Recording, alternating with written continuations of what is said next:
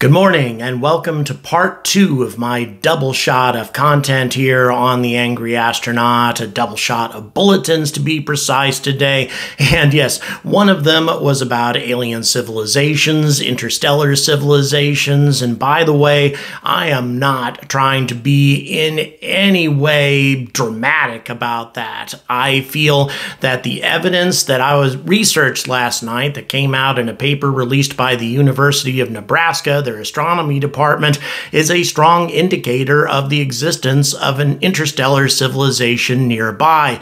And by the way, it's not me saying that, it's actually them, the astronomers at the University of Nebraska, who have made that claim, suggesting at least the possibility of an interstellar civilization existing right in our backyard. So check that out. I have it linked at the end of this video, but let's move on to S26. So recently I have made the probably ill-advised decision of wading into the field of speculating on all of these different prototypes that SpaceX has been manufacturing lately, joining the ranks of the tank watchers, and really I'm not sure if I should be doing that because I haven't spent nearly as much time watching this stuff as many other people have. Also, I don't have the engineering experience, the technical experience to really solidly talk about what sort of components are being added, the exact nature of those components, what it might suggest about design, and a lot of my opinions are frankly coming from other tank watchers, people who are more informed about these things than I am. A lot of this is not really my own opinion, but rather theirs, and I freely admit that I could be wrong about all of this. But the biggest question, the biggest mystery right now is the mystery of S26. What's really happening with this prototype? What's it for? There have been all kinds of speculation about it as to what sort of purpose it might serve, and I want to show you everything that people have been speculating, all of the different functions that this strange bullet-shaped ship might actually serve, and also its successor, S27, in SpaceX's overall plan to finally send Starship to orbit.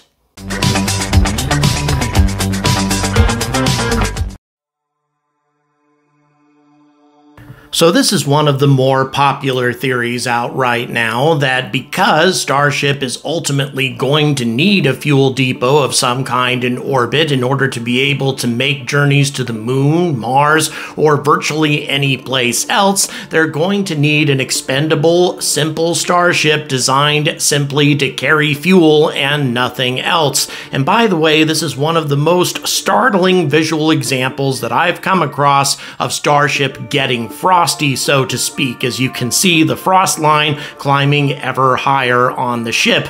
This was created, by the way, by Starbase Watcher, and the footage is from Lab Padre. Please subscribe. So the idea, of course, is to put a simple ship into orbit and then gradually fill it up using tankers with liquid oxygen and liquid methane until you have all 1,200 tons worth of fuel on board, and then you transfer that fuel to the ship that you intend to send to the moon or to Mars or to any place else.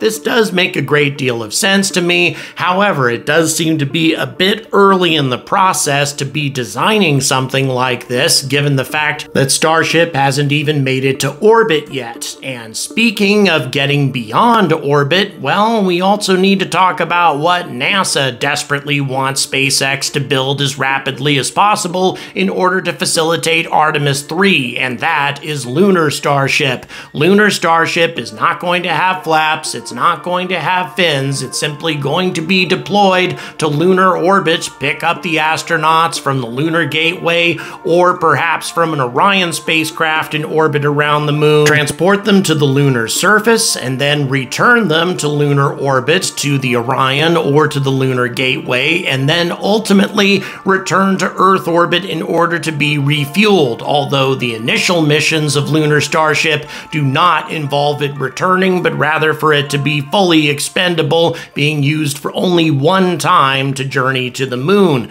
So that also is a possibility, and I find it to be a very compelling possibility given the fact that NASA desperately needs lunar Starship to be completed by 2026 at the latest.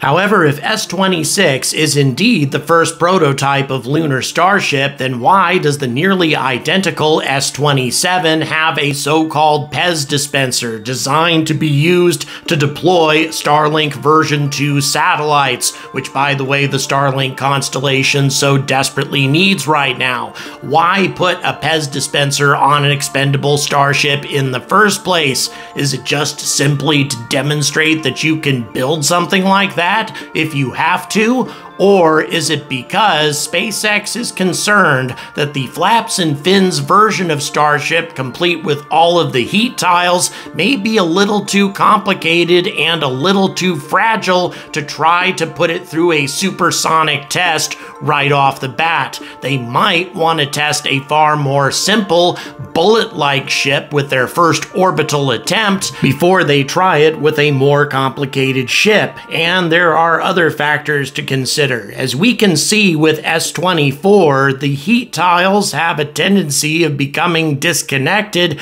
and in some cases just don't seem to be very stable, don't seem to be very solidly connected to the ship. If this is the case, if you have a shower of heat tiles falling away from the ship when it passes through max Q, that could be problematic. Would it not be simpler and less risky to send up an expendable Starship on your first orbital flight, or perhaps even with your first couple of Starlink missions, before you actually attempt to use a more complicated ship designed for re-entry? Now, ultimately, I think that the flaps and fins Starships absolutely have to fly.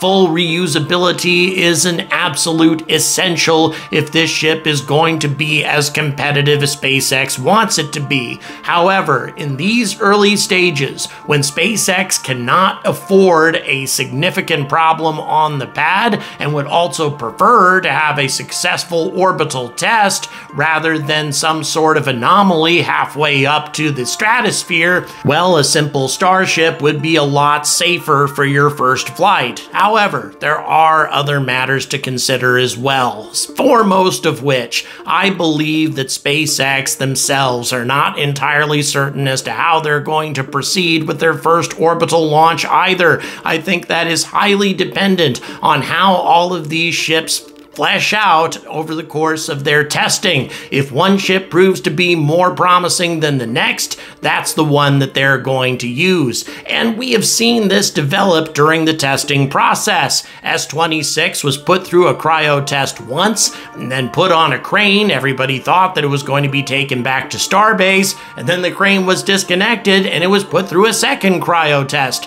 Now it's back on the crane. We are assuming that it's going to be taken back to Starbase at this point, but we can't say for certain, and that's what I'm trying to emphasize here.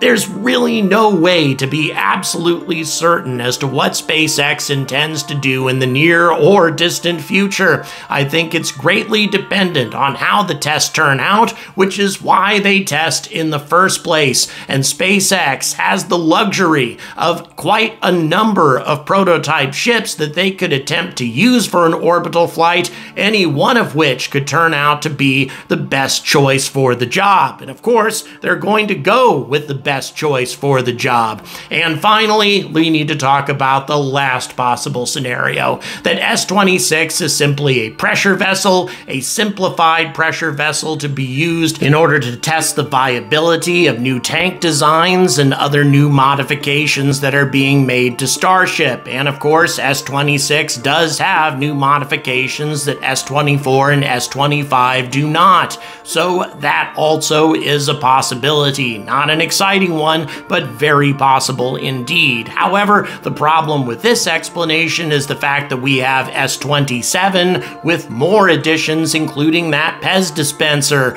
Why the similarity between the two ships if it's just a pressure vessel and S27 has more ambitious plans in the future? Well, only time is going to tell, and I think that all of these things are going to develop very, very soon, and I could not be more excited. Smash that like, hit that subscribe, hit those notification bells, guys. It's very important to keep the views coming to my channel, and also please check the description for various ways to support my content and my return to Boca Chica along with Cape Canaveral and the maiden flight of Vulcan Centaur. And as always, stay angry about space!